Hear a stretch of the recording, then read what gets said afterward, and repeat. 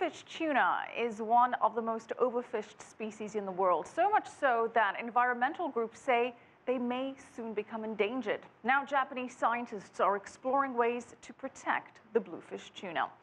CCTV's Mike Firn reports.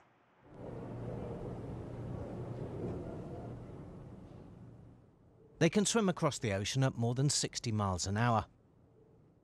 But if fishing fleets don't cut their catch, the Pacific bluefin may disappear for good.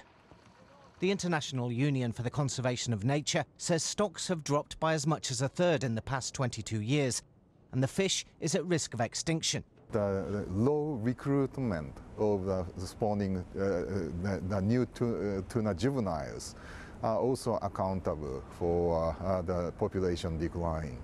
And in particular, the increased catch of large net fisheries. We call it as purse seine fisheries, and also an increase of the catch of Mexico. Because bluefin tuna is migrating from Japanese coastal area to Mexican coast.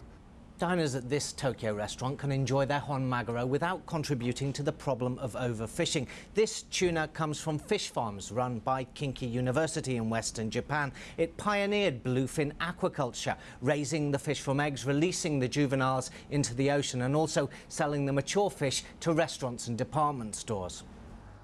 Goro Yoshizaki says fish farming is not enough to protect the bluefin.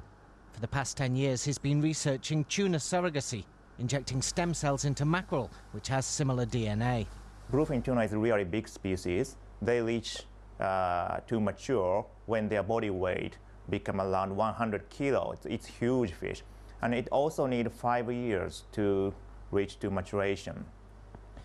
But if we can make the surrogated mackerel that can produce bluefin tuna eggs and sperm, we can produce baby tuna in very, very small facility.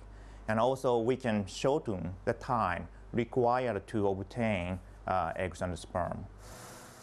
Yoshizaki says it will probably take a few more years to finish his research.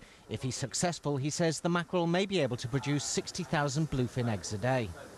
We really want to produce a juvenile tuna using surrogated mackerel and release to the ocean.